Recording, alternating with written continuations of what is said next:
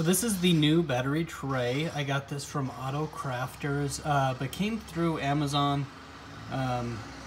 And it's the right size and everything, but the way I bought it, it came with the tray, the hold down, and a hardware kit. And everything is good except the hardware kit.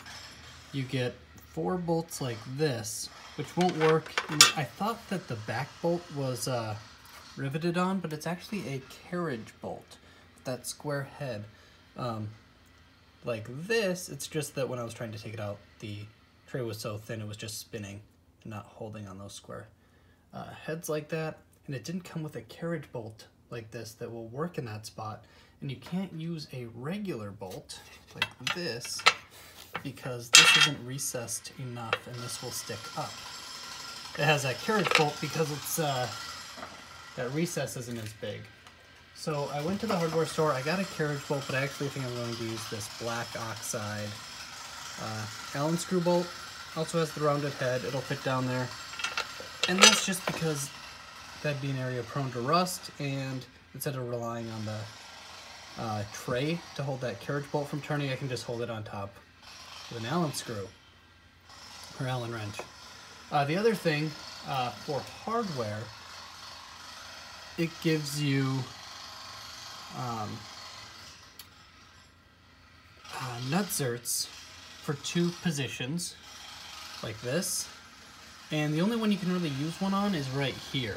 So, I mean, if I was doing a Concours restoration on this thing, which I'm not, I'd be a little disappointed that the hardware set wasn't quite right, and I had to go to the hardware store and still get some stuff.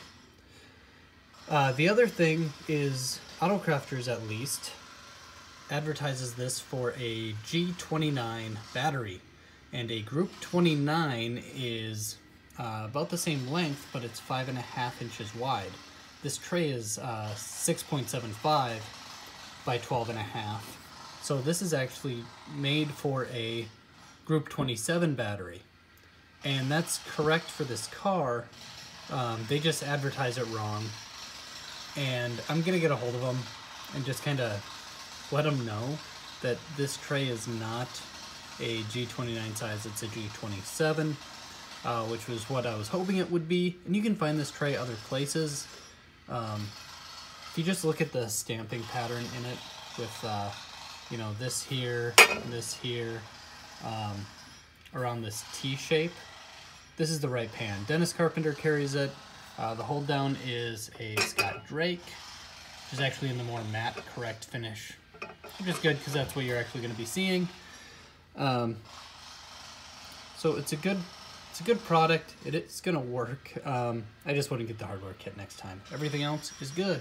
The nice thing is the hold down doesn't come with hardware, but that actually did come with the correct carriage bolt and nut to hold that on there.